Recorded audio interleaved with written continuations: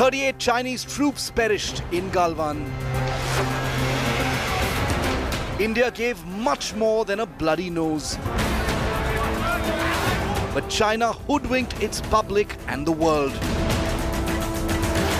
Now the biggest expose on China's true Galwan death toll. They've come forward and said 4 people, or they've awarded 4 people medals posthumously. But now it's emerged, this report has emerged, suggesting it's much, much higher, around 38. There are varying reports, but 38 seems to be the popular number. Punished by fury of India's brave and nature's wrath. The truth of China's Galwan toll. China's Galwan lies of hiding its mammoth death toll has been busted yet again.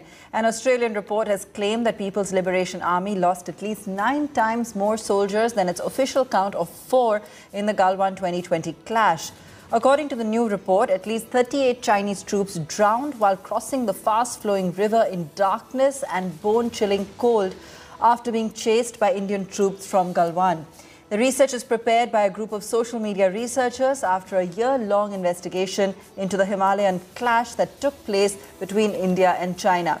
China repeatedly refused to disclose its total casualties, but in February last year, it announced posthumous medals to 4 of its soldiers who died in the Galwan clash.